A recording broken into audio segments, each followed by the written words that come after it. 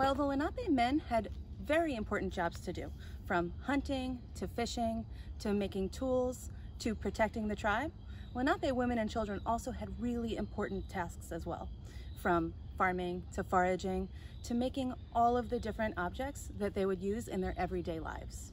And although they had abundant natural resources available to them to create these objects, they were still very creative and resourceful when it came to using these materials. And they would put every little bit of a plant that they foraged or an animal that they hunted to good use and let nothing go to waste, as was the way with many Native American tribes.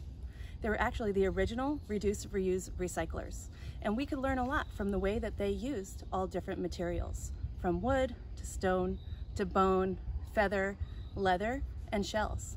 So come with me and let's explore some of these objects that the Lenape women, elders, and children would create.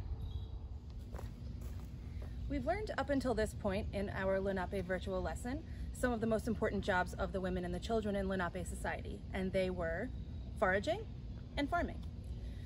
But how would they harvest all of those fruits and nuts and berries and mushrooms? Where would they put them? They'd need some sort of container or vessel.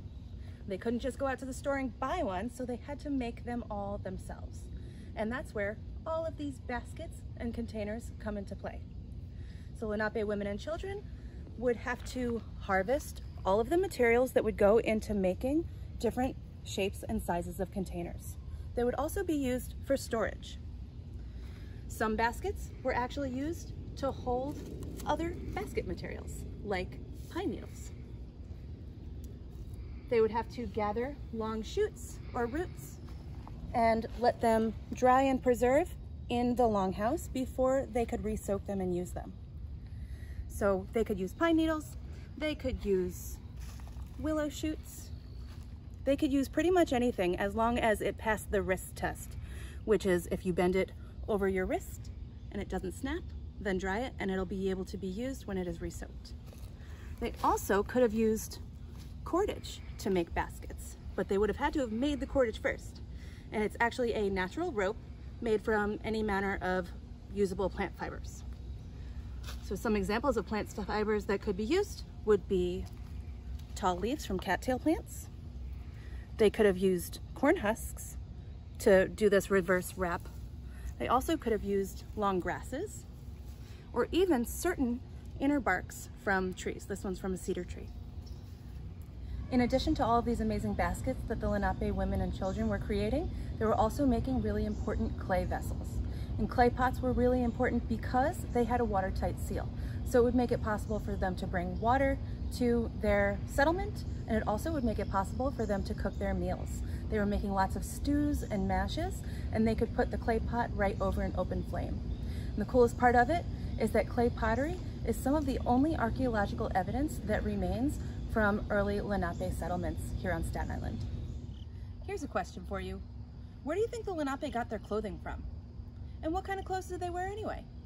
Well, the answer is that they wore very simple clothing, especially in the warmer months. Men wouldn't wear more than a breechcloth, and women wouldn't really wear more than just a dress. In the colder months, they would wear leggings, they would wear moccasins, and they might even wear a fur coat. And almost all of those materials came from what you're looking at right here. And this is the skin of an animal that came in from the hunt. They may decide to leave the fur on, like you see here on this deer, and that would help to insulate it a little bit more. Or they might decide to scrape it all off and soften it with a process called brain tanning. And this is what you may know as leather or suede today. Some of the really fun items that the Lenape women and children might be creating at home were for musical purposes. So certain things that they were farming, like gourds or pumpkins, might be able to be dried and preserved and have the outside be hard while the inside seeds get hard as well, but nothing rots. And then they become a shaker. They also made turtle shell rattles. And this would have taken way more materials and a lot more time to craft. But as you can see, it would be made from the complete entire shell of a turtle. It would be wrapped in buckskin or rawhide. It would be tied with deer sinew it would be filled with stones or hard seeds, and then it would have a handle made out of a branch wrapped in some leather as well, so that you could hold it and use it as a shaker. Some more of the really interesting things that had to do with the Lenape homecraft were called paint pots, and you can still find these on the shores of Staten Island depending on where you're walking, mostly on the South Shore. And what would look like just a stone as you're walking along, if you cracked it open, you would see evidence of what was a really fine-grained pigment that the Lenape women would extract from inside the stone, add to some sort of animal fat, and create a paint. That paint would be used to paint their faces, as well as different Lenape clothing garments and baskets. This is an example of a really large paint pot that used to have pigment inside of it. If you were to guess, what would you say this material is? And where do you think it came from? It's dry, brittle, it makes a loud scratching noise. It's definitely a plant material.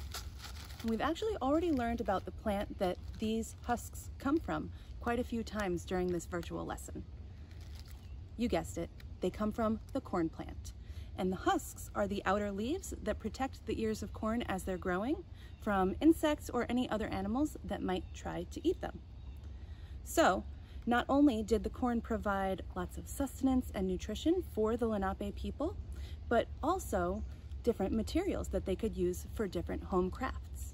Like I mentioned earlier, the Lenape women would use corn husks to make natural ropes or cordage, and the kids would actually do something even more exciting with them.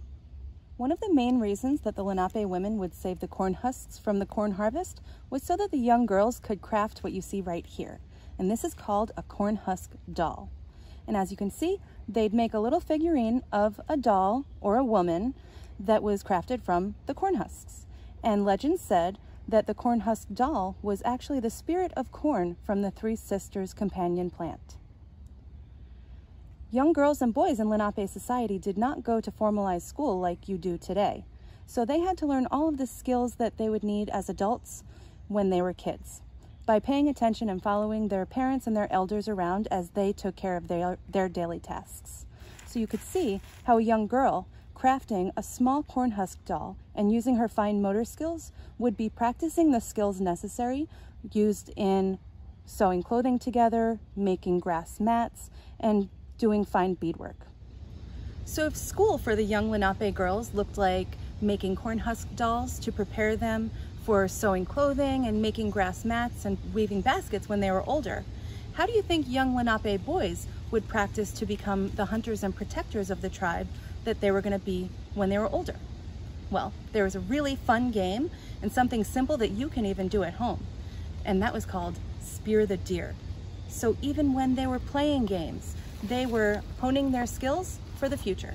Spear the Deer is a very simple game. It starts with a wooden branch, connecting rope to a little hoop, and it goes like this.